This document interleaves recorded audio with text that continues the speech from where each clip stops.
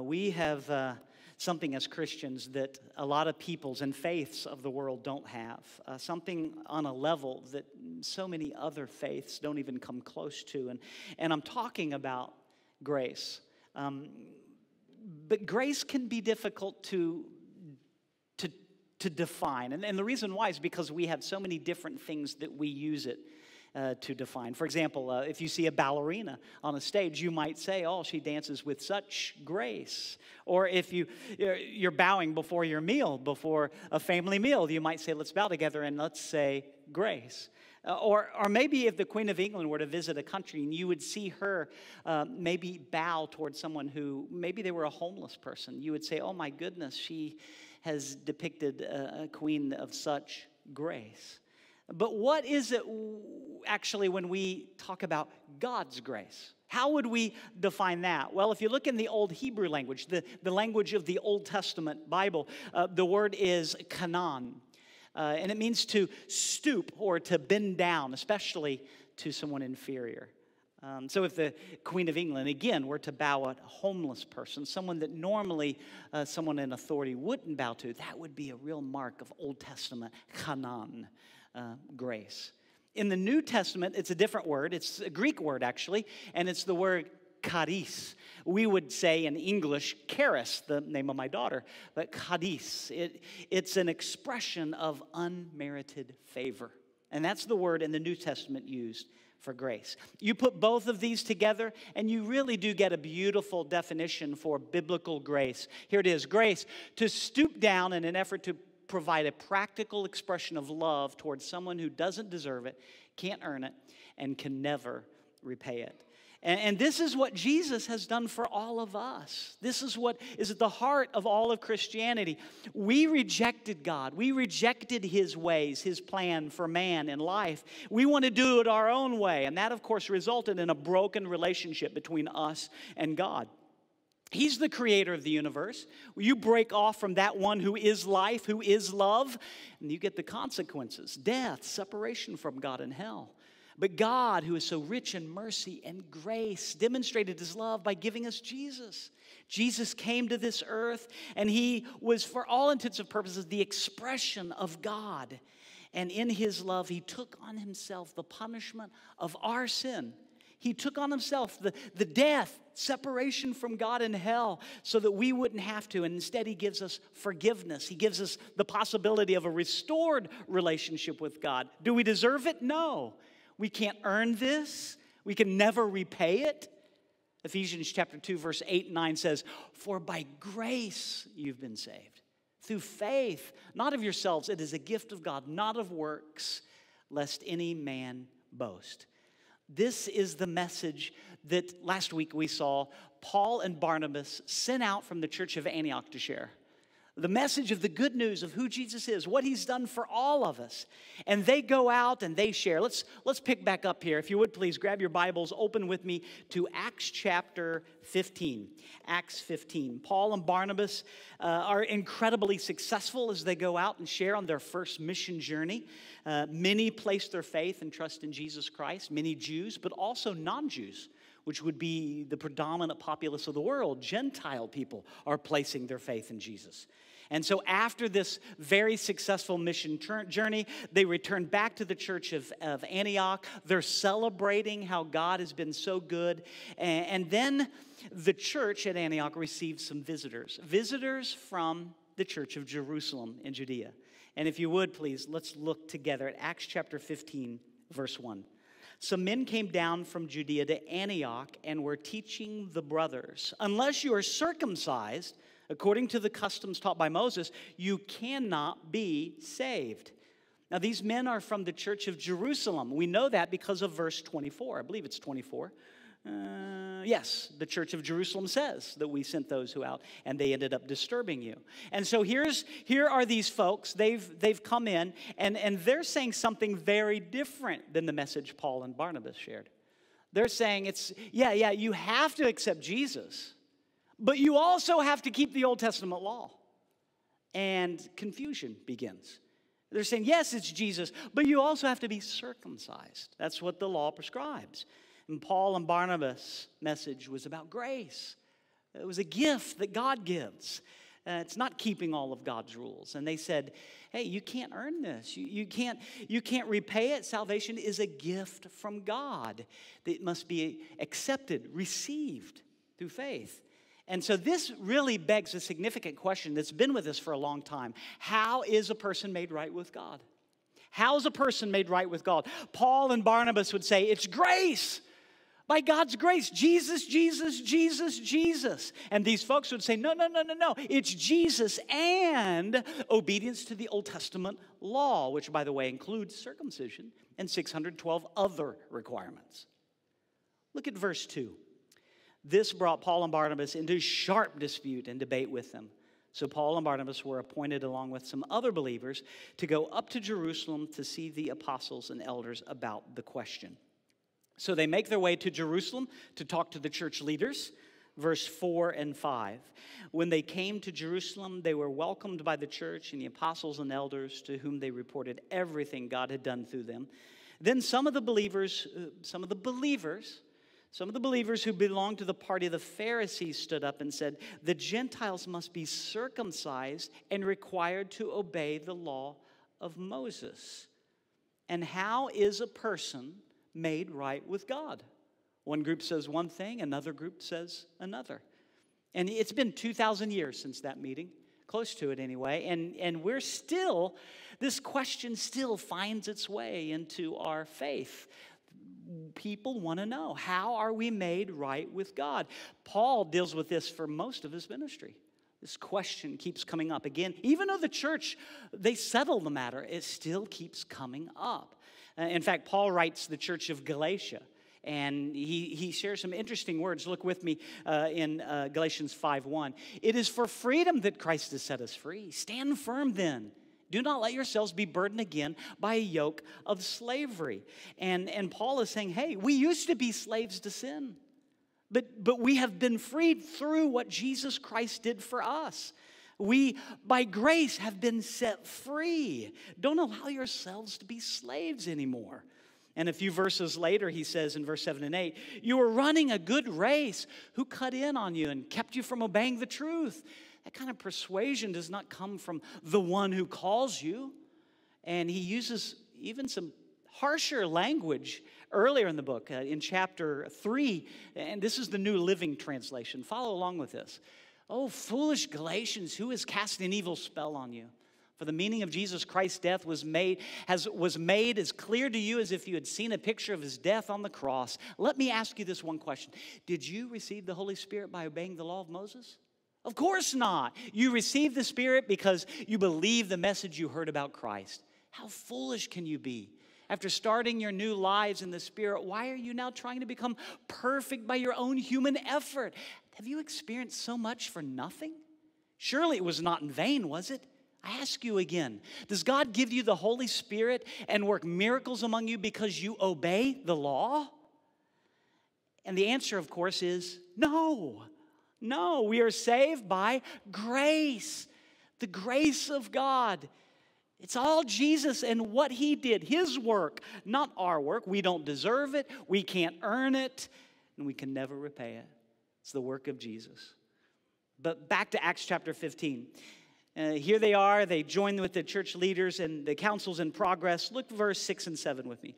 The apostles and elders met to consider the question. After much discussion, Peter got up and addressed them. Peter, brothers, you know that some time ago God made a choice among you that the Gentiles might hear from my lips the message of the gospel and believe. And so Peter stands up and basically says, guys, God has already called this. And he continues, look at verse 8 and 9. God, who knows the heart, showed that he accepted them by giving the Holy Spirit to them, just as he did to us. He made no distinction between us and them, and for he purified their hearts by faith. He's saying, hey, we were given the law. The Gentiles weren't. It was us Israelites.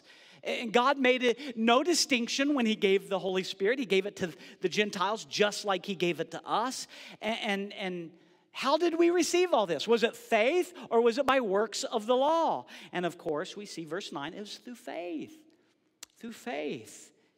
It's God's work of grace. Look at verse 10 and 12. This is so important. Acts 15 is a passage that all Christians should know about. It really is, just like John 3:16. We should know Acts 15 because it's a hallmark of our faith that grace has been given so that we don't earn our salvation like all the other faiths of the world. Verse 10 through 12. Now then, why do you try to test God by putting on the necks of the disciples a yoke that neither we nor our fathers have been able to bear? No. We believe it is through the grace of our Lord Jesus that we are saved, just as they are. The whole assembly became silent as they listened to Barnabas and Paul telling about the miraculous signs and wonders God had done among the Gentiles through them. And again, it's grace, grace, God's grace. Dr. Tim Cox, a friend of mine back in Ohio, he uses a football analogy I really like a lot with this whole context here. He says that God called the play, chapter 10, when Peter received the vision of the blanket with all the unclean animals. Peter threw the play, chapter 10. Peter goes and talks to Cornelius, his friends and family, and they all become Christians. Cornelius and his friends and family receive the play because they received salvation and the gift of the Holy Spirit. And all of this happened how? By grace. By God's good grace. And Peter says, upon further review, the play stands as called. And Peter and Barnabas stand up and they begin to declare everything that God did. And everywhere we went, we ran this play and this play works.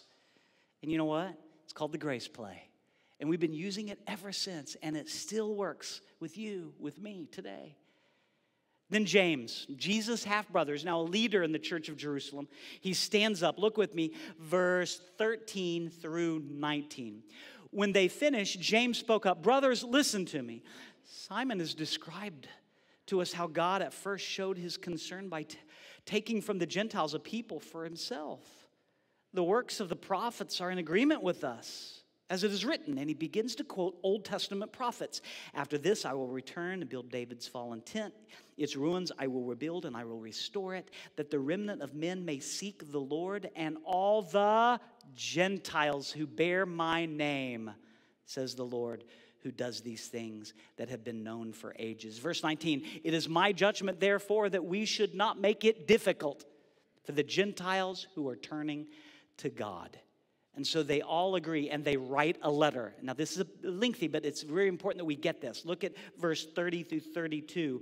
They write this letter and they send it out. The men were sent out, went down to Antioch. They were gathered, where they gathered the church together, delivered the letter. The people read it and were glad for its encouraging words, its encouraging message. So, where the men of Jerusalem came up to Antioch and they began to share a message that confused and enslaved people. You got to keep the law. Now the church of Jerusalem is sending a new group of people out, and they arrive and they're strengthening and they're encouraging the people. And so how is a person made right with God? The answer is grace through faith in Jesus Christ. His life, his death, his resurrection for all of us. And guys, this is huge. This is, I hope you grasp the hugeness of this, because it's not only how we're made right with God, it differentiates Christianity with all the other faiths of the world. All the other faiths of the world say you have to earn your way to God, except Christianity. It's a gift from God, Ephesians 2, 8, and 9. But more than that, it helps us understand questions that crop up from time to time. Like, for example, how are we supposed to engage our culture? Are we supposed to tell them, do this, this, this, and this, and then you'll be accepted in God's kingdom? No, no, no. It's by grace. We see here, James said, don't make it difficult. It's grace. It's a gift. Number two, who can get in on all this? Do you have to become a Jew? Do you have to be a convert to Judaism and start obeying the law? No, no, no, no. This is for everybody, Jew, non-Jew. Anyone willing to trust in Jesus, who he is, what he's done. It doesn't matter how long your hair is. It doesn't matter what kind of clothes you wear. It doesn't matter. What matters is, are you trusting and putting your faith in Jesus and who He is and what He's done?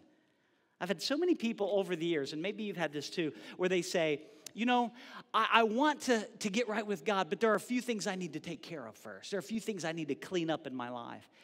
And you know, on some level we can respect that, but the truthful answer is no.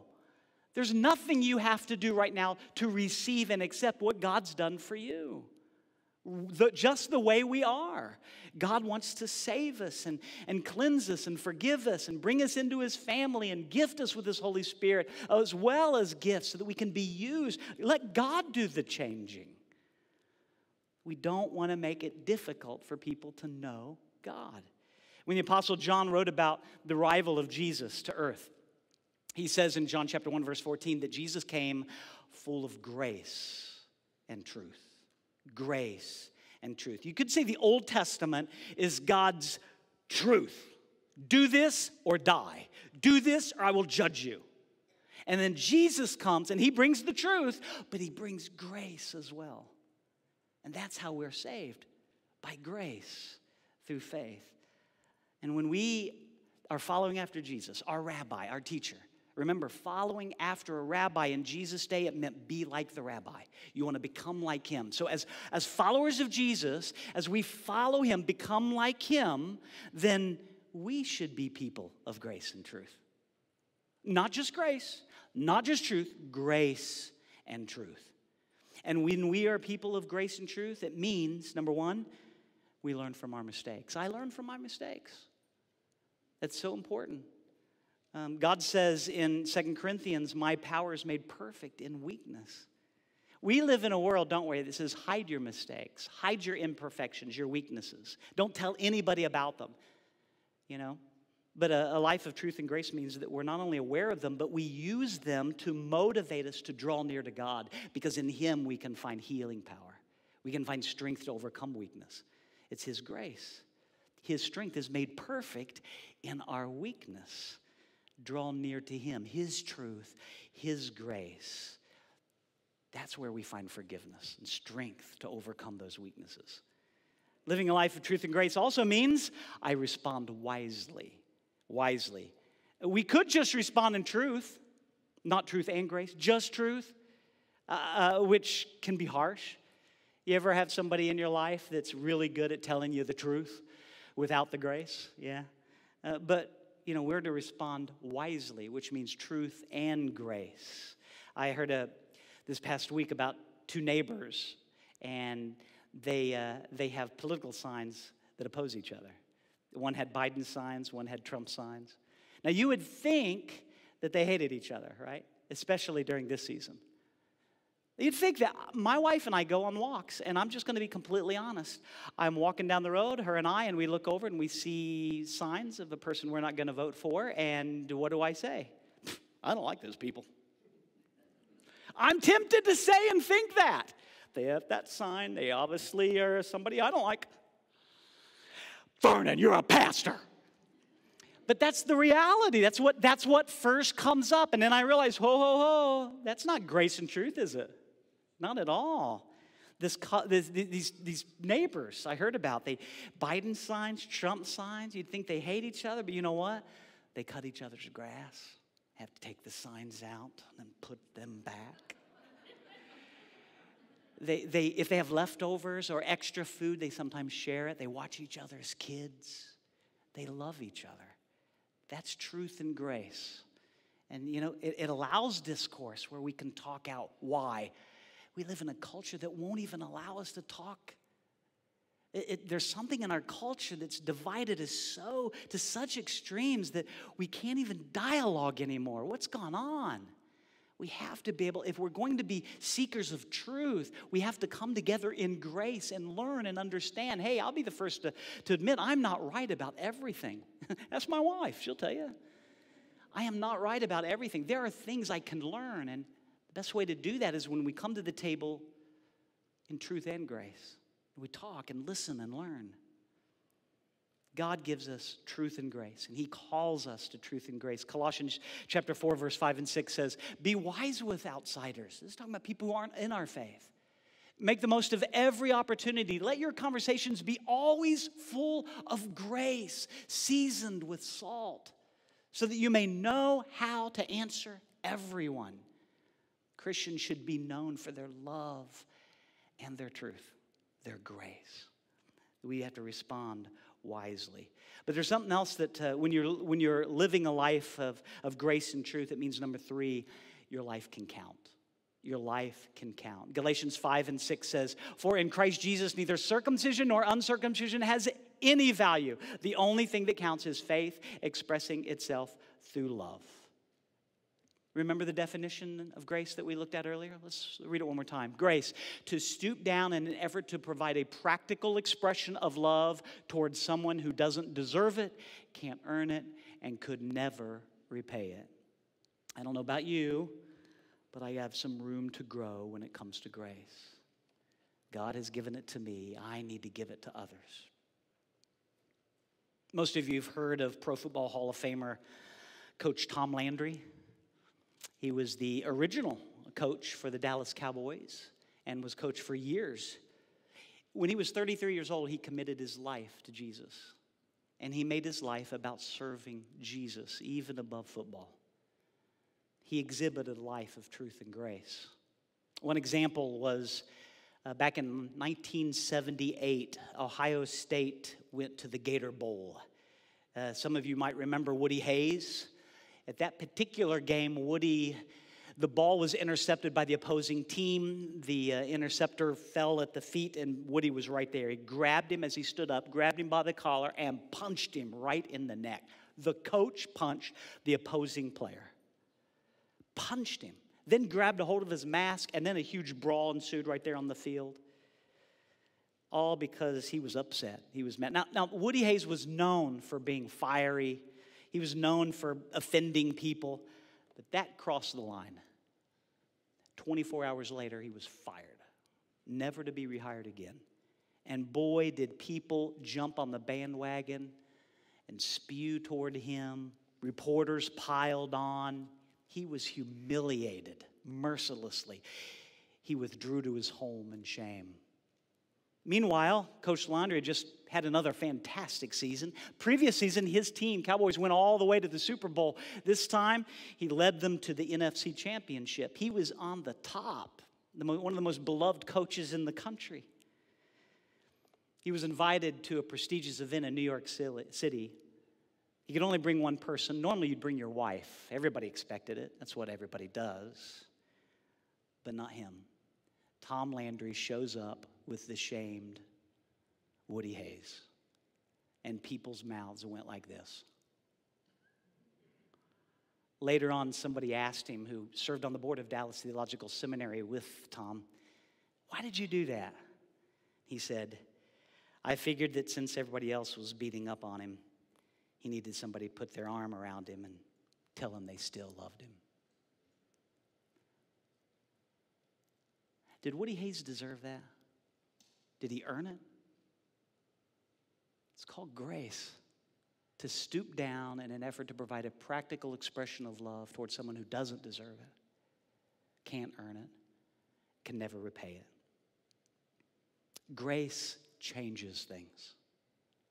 It's changed you, hasn't it? It changes people.